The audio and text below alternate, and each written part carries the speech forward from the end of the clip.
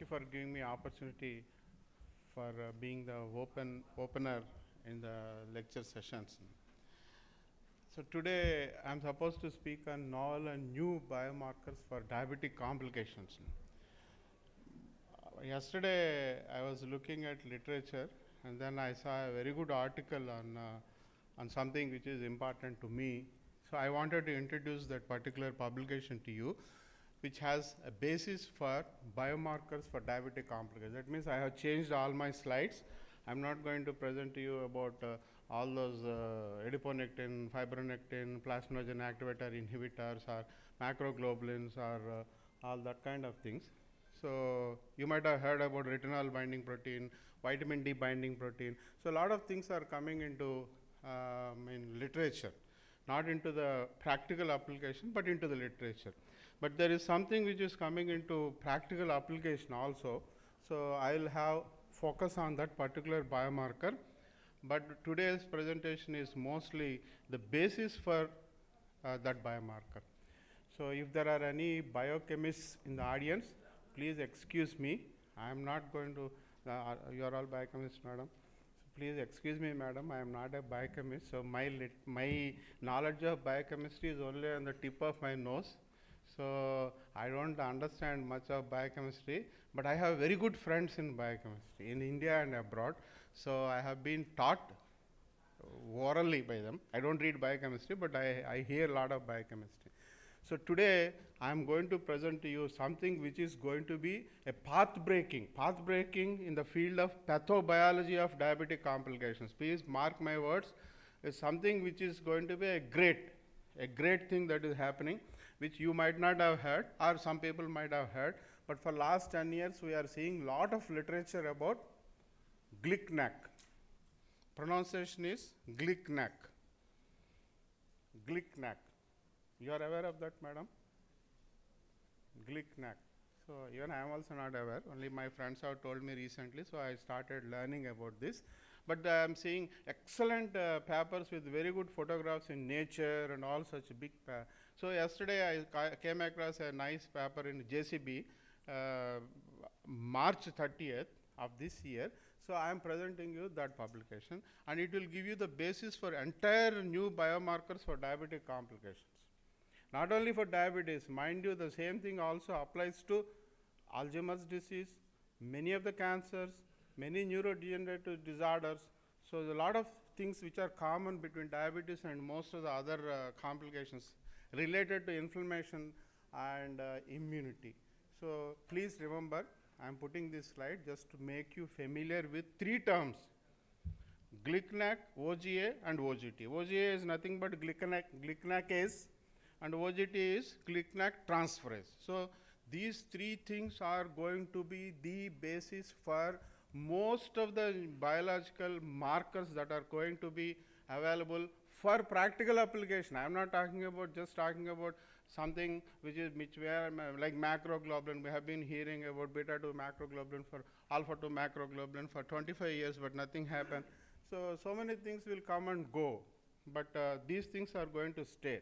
So please apply your wisdom, try to understand. I don't understand most of it, but as a clinician, as a physician who are doing the routine OP work, whatever I understood, I am trying to present to you and make you familiar with whatever I understood. Please remember that inside the cell, there is something going on for protein cycling.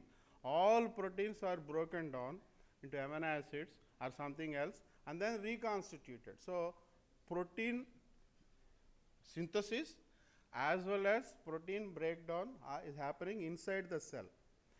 Protein breakdown is more important than protein synthesis. If you have uninhibited protein breakdown, you have a lot of mutagenesis. You understand? You are all able to understand. So protein breakdown, protein cycling is as important or more important than synthesis. The first step in protein cycling is a conjugation process. Anything has to be conjugated. All of us know about, we heard about conjugation of hemoglobin or chemicals, all chemicals before they enter into the liver. So conjugation is a process body uses for making some material adaptable for degradation either in the liver or kidney or anywhere inside the cell. So intracellularly, we have protein breakdown, and that particular thing is called post-translational modification. That means intracellularly, all proteins have to be modified before they are recycled. So most importantly, all of us have been hearing about phosphorylation. All of us have been hearing about phosphorylation is one of the conjugation. Glycosylation is also a conjugation. This glycnac or N-acetylation is also another conjugation. So a cross-link or a cross-talk between these two things is constituting about 2/3, or at least let us say 60% of entire human body's proteins. The first step in recycling is a cross-talk between N-acetylation and phosphorylation. I am telling all these things without really understanding the meaning, so don't bother. I am a physician. You are all, most of you are physicians. But whatever little you have to remember, like what my Professor Moses used to say, you just remember the word, the title. Don't bother what it is. No? Just remember the terms. N-acetylation, phosphorylation, crosstalk, like that. Like that I am also telling you. But this is what you have to learn. Crosstalk between N-acetylation and phosphorylation constitutes the first step, abundant first step intracellularly for protein cycling. So every protein means all enzymes, all vitamins, all hormones, everything in human body is regulated or modified with proteins. So please just think about it. Is sugar important or protein important? Is carbohydrate important or protein important? Both are important, but which one? All of you say carbohydrate, but I say protein. My boss said protein. My boss said protein in 1960s. My boss is Professor M.M.S. Ahuja. So in definition of diabetes, he has mentioned it is a metabolic disorder involving carbohydrate, protein and fat. Why are you talking about only carbohydrate and not about protein? You are talking about fat because cardiologists are interested in fat. You are interested in carbohydrate, but you all forget about protein. But protein is the vitamin, protein is hormone, protein is enzyme. At every step you have proteins. So unless you talk about proteins, unless you think about proteins, unless you know about proteins, you will not be able to do justification for diabetes patient. Ultimately, it all boils down to your clinical management of diabetes. So that's why I'm trying to today impress upon you that something that is happening in diabetes in human body, which is required for our understanding of diabetic complications, which we have been ignoring all these years. So all those things, if you can read, you read it, otherwise don't bother. But basically, I'm trying to say that this glycnacase, glycnac transferase are three important bases for many of the diseases in the human body. This is the publication on March 30th in JCB. So glycnac modifications happen intranuclearly also, internucleus also, inside the nucleus also a lot of things are happening related to glycnac. So that slide tells you that. And once that glycnac modifications are done inside the nucleus, it also has some effect on the mitochondria as well as intracellularly in endoplasmic reticulum. That's enough.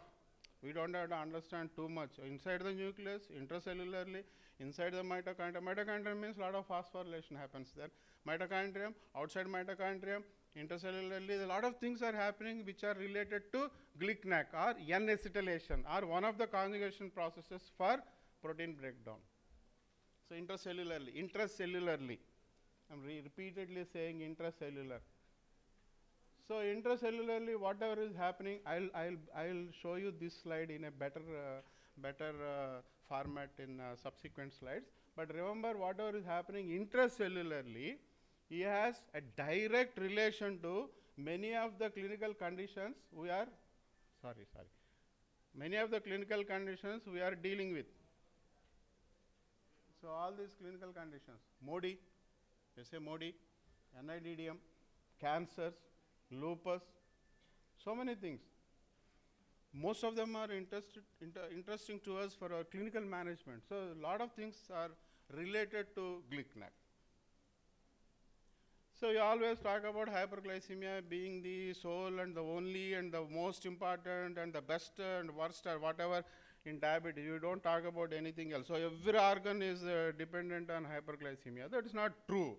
Never in history, never in literature, never in any long-term studies, there have been any single blood sugar value, that means a threshold for fasting or postprandial has been related to diabetic complications.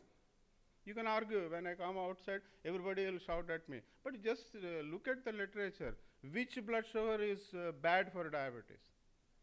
Is there any threshold for fasting or postprandial? Did they give any blood sugar value anywhere in the literature? No. They are always talking about hemoglobin A1C of 7%. They don't talk about fasting this much or postprandial this much being related to any of the microvascular or macrovascular. No. Look at the CGMS data of the best diabetic in my practice. Maybe I am bad, but at least my patient who I consider best, the person who eats same food, same time, same day, same time, everything, every exercise, same time, everything perfect.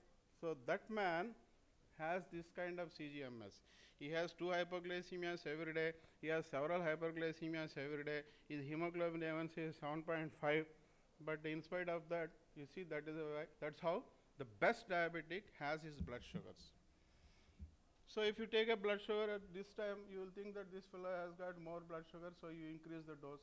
Suppose you take blood sugar at this time, you say, no, it is hypoglycemia reduced. So in a single day, you will have different ideas about treatment of diabetes. So if you depend on blood glucose, you are lost. So there is something which is coming in future, not future, near future, that we have to either do SMBG or at least home monitoring of blood glucose for 6 times a day, or you go for glycated albumin. 1,5-N-hydroglycerol is coming up in a very big way.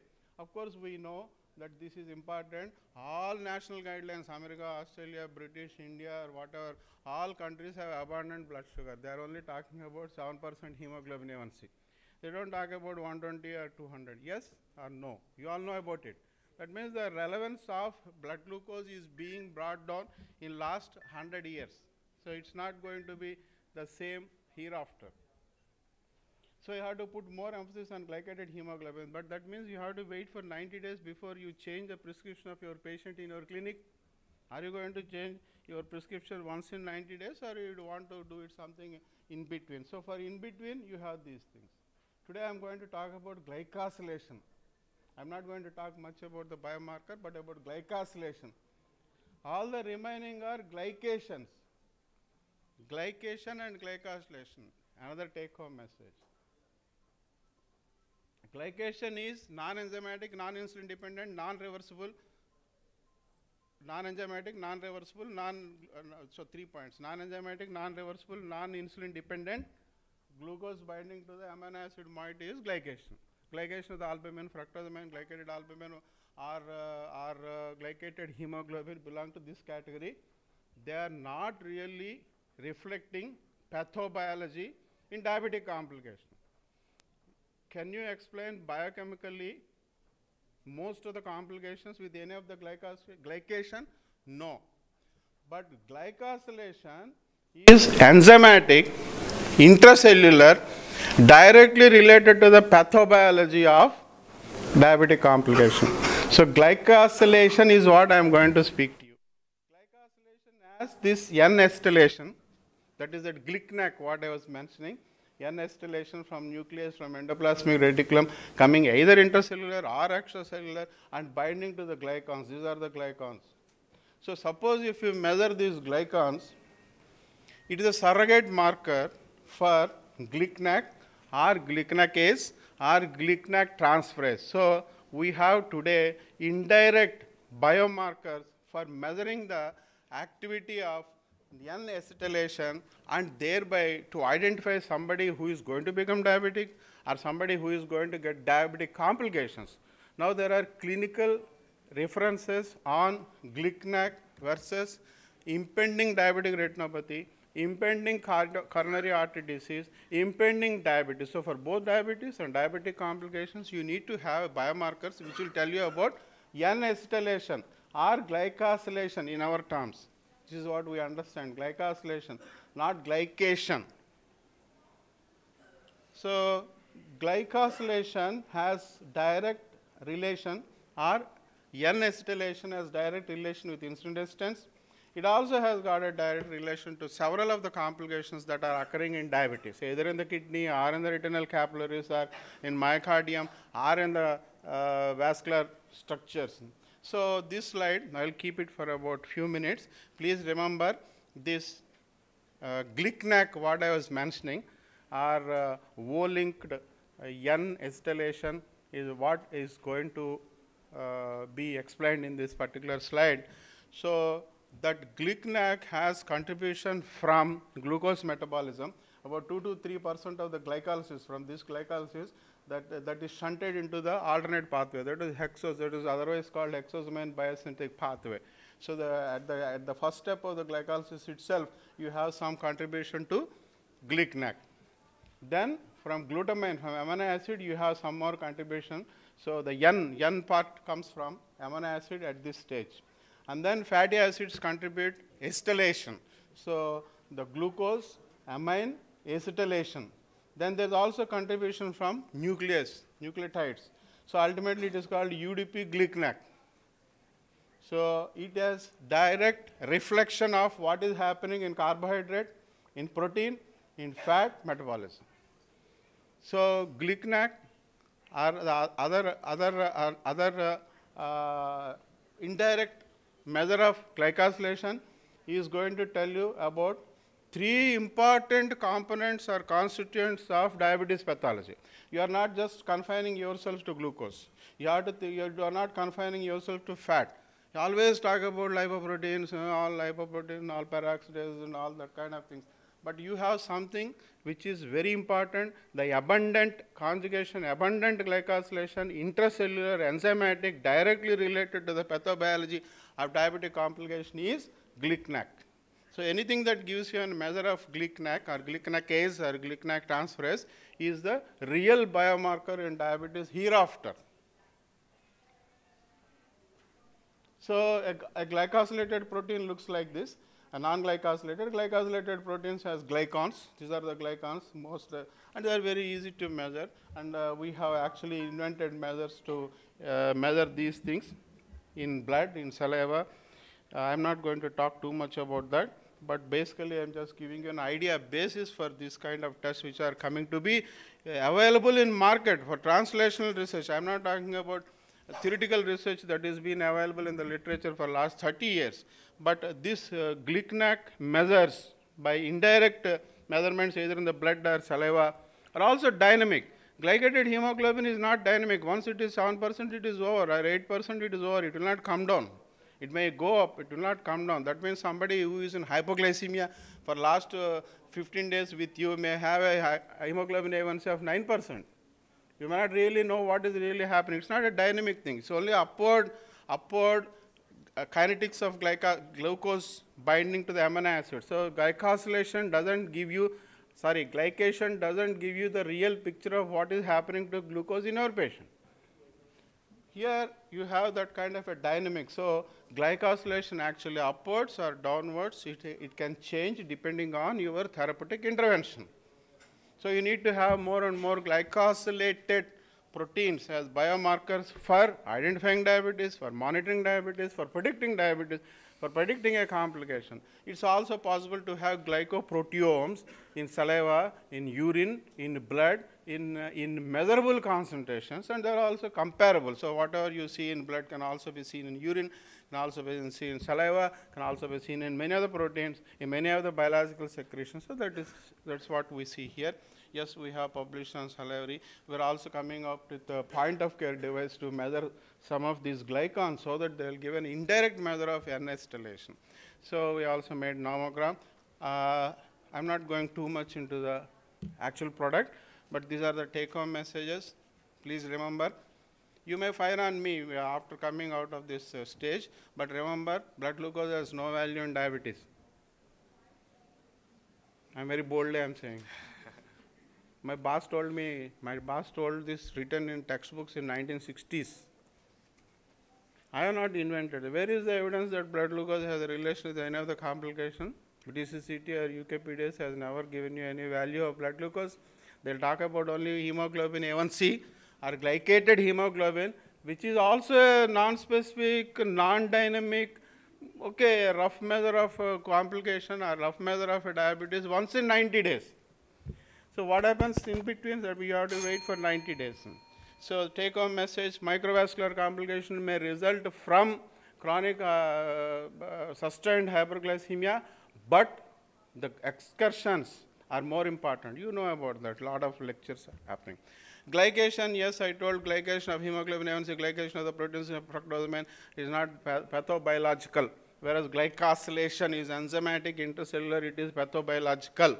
So hexose pathway, hexosamine biosynthetic pathway is the key for diabetes and most of the diabetic complications. So GLICNAC, it's a nice thing to remember, GLICNAC.